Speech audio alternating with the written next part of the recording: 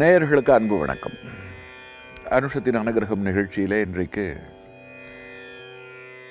ஒரு பாட்டியை பற்றி நாம் தெரிந்து கொள்ள இருக்கிறோம். இந்த பாட்டிக்கு ஒரு வினோதமான பெயர், துக்கிரி பாட்டி.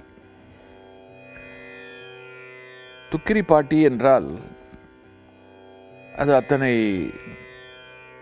ஒரு நல்ல சொல் என்று சொல்ல முடியாது.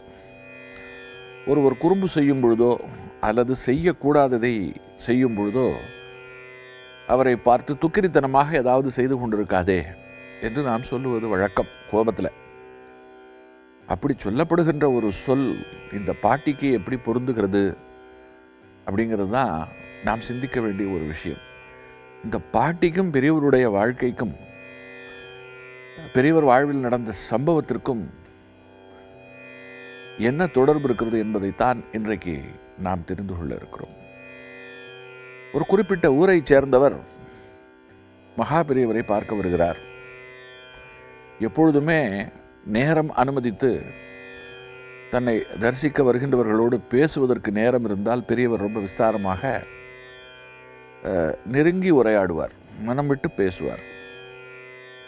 எந்த ஊர்லேருந்து வர, உன் பேர் என்ன, உன் தாய் தகப்பனுடைய பெயர் என்ன, உன் பாட்டன் பெயர் என்ன என்று அனைத்தையும் கேட்டு தெரிந்து கொள்வார்.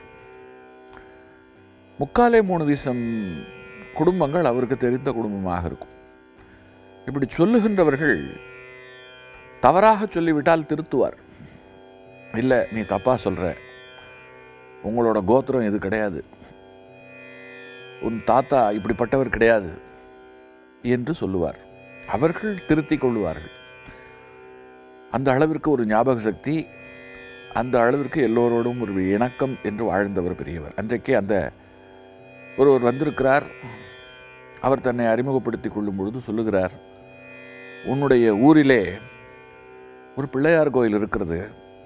எல்லா ஊரிலும் அந்த ஊர் பிள்ளையார் கோவிலை பிள்ளையார் கோவில் என்று தான் சொல்லுவார்கள். அதிகபட்சமாக உச்சி பிள்ளையார் என்று சொல்லுவார்கள், இல்லையால் மொட்டை பிள்ளையார் என்று சொல்லுவார்கள், இல்லை முக்கு பிள்ளையார் என்று சொல்லுவார்கள், இல்லை அரசமரத்தடி பிள்ளையார், ஆலமரத்தடி பிள்ளையார். இப்படி இடத்தை தொடர்புபடுத்தி, சுற்றுச்சூழலை தொடர்புபடுத்தி பிள்ளையாரை குறிப்பிடுவார்கள். ஆனால் உன் ஊர் பிள்ளையார் கோயிலுக்கு மட்டும் ராமர் பிள்ளையார் கோவில் என்று பெயர் தெரியுமா என்று கேட்கிறார். வந்தவருக்கு ரொம்ப ஆச்சரியம்.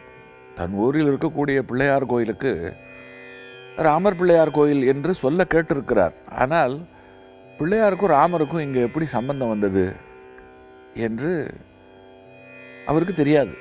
அவருடைய முந்தைய தலைமுறையில் நடந்த விஷயங்களால் அந்த பெயர் வந்தது. அதற்கு காரணத்தை பெரியவர் சொல்லுகிறார். அந்த ராமர் பிள்ளையார் கோயிலில் எப்பவும் ஒரு பாட்டி இருப்பா. அந்த பாட்டிக்கு பேர் துக்கிரி பாட்டின்னு பேர். நீ கேள்விப்பட்டிருக்கிறாயா என்று கேட்கிறார். நான் கேள்விப்பட்டிருக்கிறேன் என்று சொன்னவுடன் அவருக்கு என்ன ஆச்சரியம்னு சொன்னால், நான் தன் ஊரை பற்றி தனக்கே தெரியாத பல விஷயங்களை பெரியவர் சொல்லுகிறாரே அப்படின்னு ஒரு ஆச்சரியம். இந்த தகவல்கள் பரிமாறிக்கொள்வதற்கு பின்னாலே நாம், அதாவது மனித சமூகம் தெரிந்து கொள்வதற்கு ஒரு உண்மை இருக்கிறது. அதை சொல்லுவது தான் பெரியவருடைய நோக்கம். அதற்காகத்தான் இந்த பேச்சு. நம்மை போல் வெட்டி அரட்டை கிடையாது, வம்பு பேச்சு கிடையாது. இப்படியெல்லாம் அவர் கேட்கிறார், மனதளவில் மிக நெருங்கி வருகிறார் என்று சொன்னாலே இதற்கு பின்னாலே ஒரு பெரிய அரிய கருத்தை சொல்லப் போகிறார் என்று பொருள். பெரியவரும் சொல்லுகிறார், அந்த பாட்டி மிகுந்த இளம் வயதிலேயே கணவனை இழந்து விட்டவள், ஒரு கைம்பெண். கைம்பெண் ஆகிவிட்ட நிலையில் அந்த காலத்தில் மறுமணத்தை பற்றி சிந்திக்க கூட மாட்டார்கள். மறுமணம் என்பது அந்த காலத்தில் ஒரு ஒப்புக்கொள்ளப்பட்ட முறையாக இல்லை. ஒரு பெண்ணுக்கு ஒரு வாழ்க்கை தான், ஒரு கணவன் தான். அவன் அமையாமல் போய்விட்டால் அந்த பெண் அந்த கணவனுடைய நினைவாகவே ஒரு விதவையாக, தவை என்று சொன்னால் தவம் செய்கின்றவள், விதவை என்று சொன்னால் விவாகத்தை நினைத்து தவம் செய்கின்றவள், தனக்கு நேர்ந்த விவாகத்தை நினைத்து கணவன் இல்லாத நிலையில் அவனை நினைத்து தவம் செய்கின்றவள் என்று பொருள். அவள் அப்படி ஒரு வாழ்க்கை வாழ வேண்டும், அதுதான் அவளுக்கு நல்லது என்கின்ற அடிப்படையில் அந்த காலத்திலே முறை இருந்தது. அதே சமயம் கணவனை இழந்துவிட்ட விதவை பெண்களை அமங்கலிகளாக சகுன தடையாக பார்த்த சில விஷயங்களும் இருந்தது. உதாரணத்திற்கு நாம் ஒரு நல்ல காரியத்திற்கு வெளியே செல்லும் பொழுது எதிரிலே அவர்கள் வந்தார்கள் என்று சொன்னால் அது நல்ல சகுனம் அல்ல. ஏன்னா அவர்களே வாழ்க்கையை இழந்து விட்டவர்கள். நாம் ஒன்றை பெறப்போகிறோம் அல்லது ஒன்றை சாதிக்கப் போகிறோம். அப்பொழுது அவர்களை நாம் ஒரு தோல்வியாளர்களாக கருதி, அதிர்ஷ்டமில்லாதவர்களாக கருதி, அது எங்கே நமக்கு ஆகிவிடுமோ என்கின்ற அச்சத்திலே ஒரு சகுனத்தடையாக கருதி வருத்தப்படுவது, எதிரில் அவர்கள் வந்தால் திட்டுவது என்பதெல்லாம் அந்த காலத்திலே நடந்த விஷயங்கள். மனிதன் பட்டு தன் பாடுகளால் தான் திருத்தங்கள் கொள்ளுகிறான். எடுத்தெடுப்பிலேயே எல்லோரும் எல்லாவற்றையும் தெரிந்து கொண்டு வந்து நாகரீகமாக வாழ்ந்து விடுவதில்லை. அந்த வகையில் அந்த காலத்தில் நிறைய நல்ல விஷயங்கள், சில தீய விஷயங்கள், அந்த சில தீய விஷயங்களிலே இதுவும் ஒன்று. குறிப்பாக கணவனை இழந்துவிட்ட ஒரு பெண்ணை நாம் எப்படி ஆதரிக்க வேண்டும், எப்படி பார்க்க வேண்டும் என்கின்ற ஒரு அனுதாப கண்ணோட்டம் இல்லாமல் சிலர் துரதிர்ஷ்டம் கருதி இப்படி சிந்திப்பது என்பது வழக்கமாக இருந்தது. அந்த வகையில் அந்த பாட்டி எதிரில் வரும்பொழுது, துக்கிரி பாட்டி, போடி துக்கிரி, எங்கே எதுக்க வந்த என்று சொல்லி ஏளனம் செய்வது என்பது அன்றைக்கு ஒரு வழக்கமாக இருந்தது.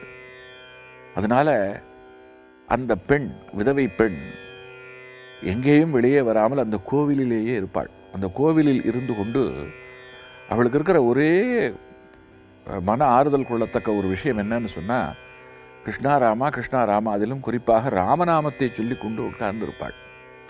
அவள் அந்த கோவிலில் தான் ராமநவமியின் சந்தர்ப்பத்திலே பஜனை எல்லாம் நடக்கும். இப்படி ராமரோடு அந்த கோவிலுக்கு சம்பந்தம்.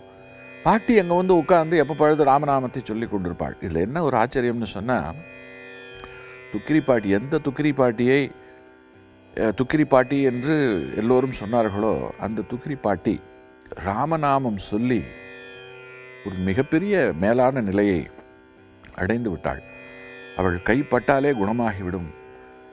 அவள் ஒரு குழந்தையை ராமநாமத்தால் வருடி கொடுத்தால் எப்படிப்பட்ட காய்ச்சல் இது இருந்தாலும் அந்த குழந்தை குணமாகிவிடும் என்கின்ற ஒரு நிலைப்பாடு அந்த பாட்டிக்கு வந்தது. இந்த விஷயத்தை சொல்லுகின்ற பெரியவர் சொல்லுகிறார், பாட்டி ராமனாலே தன்னை உயர்த்தி கொண்டாள். அது மட்டுமல்ல, அந்த ஊரை நினைக்கும் பொழுது பாட்டியை என்னால் நினைக்காமல் இருக்க முடியாது.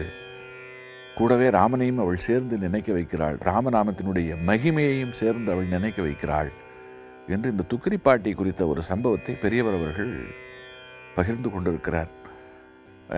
எண்ணி பார்க்க முடியாத மாதிரியான பல விஷயங்கள் பெரியவருடைய வாழ்க்கையில் இல்லையா? இதுபோல இன்னும் பல சம்பவங்கள் தொடர்ந்து சிந்திப்போம். காஞ்சி நகர் உரையும் காமகோட்டி குருவே, காமகோட்டி குருவே, காமகோட்டி குருவே.